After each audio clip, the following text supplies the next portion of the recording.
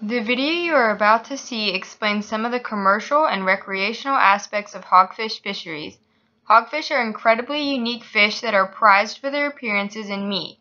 We hope you enjoy our inspirational video and presentation. Thank you.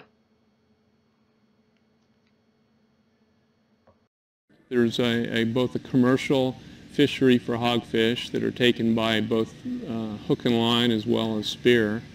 And there's also recreational fisheries for them as well. They're a very good tasting fish, so they're highly sought after by both recreational and commercial fishermen. As part of my studies with hogfish when I worked for Florida Marine Research Institute, one of the things we looked at was comparing the Florida Keys population with the eastern Gulf of Mexico population around the Florida Middle Grounds. And what we generally found was that the population of the Keys individuals are generally smaller, they don't live as long, and there's a high mortality. And some of these indications suggest that maybe the hogfish fishery in the Keys are being overfished.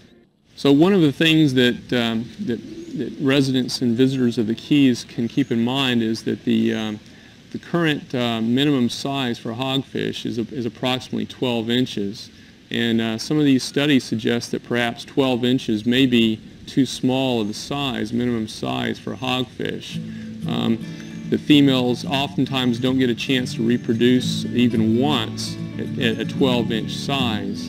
And increasing the size, minimum size, might actually improve the fishery. It might create larger and more hogfish.